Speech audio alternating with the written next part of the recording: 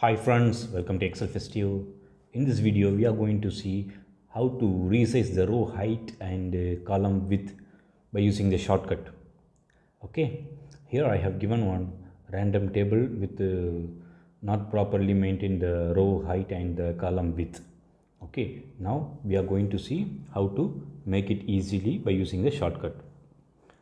See here, now before that, see the shortcut is Alt H OH for resizing the row height.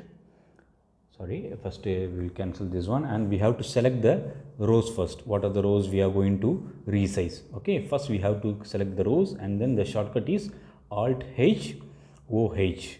Okay, you have to press this continuously and the shortcut, once you press, this dialog box will be open. How much you want the row height to be? I am mentioning this 20 and press OK. See, the row height is adjusted.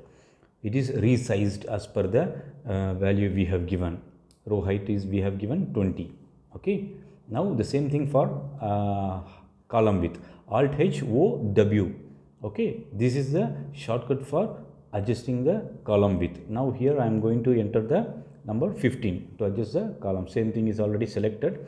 So these are the column is not properly maintained. So now we are going to resize that one. See, I am going to give 15 and press OK. See, the rest of the columns is adjusted, only the first column is not adjusted properly. Again I am pressing Alt H O W. Okay, this is the shortcut for resizing the column width, and I have increased the value to 20, 15 to 20, and it is properly adjusted. Okay, this is how the shortcut will be used for resizing the row height and column width. Okay friends, thank you so much for watching this video. See you in the next wonderful video. If you like this video, please press the like button and subscribe the channel to get the updated Excel related videos.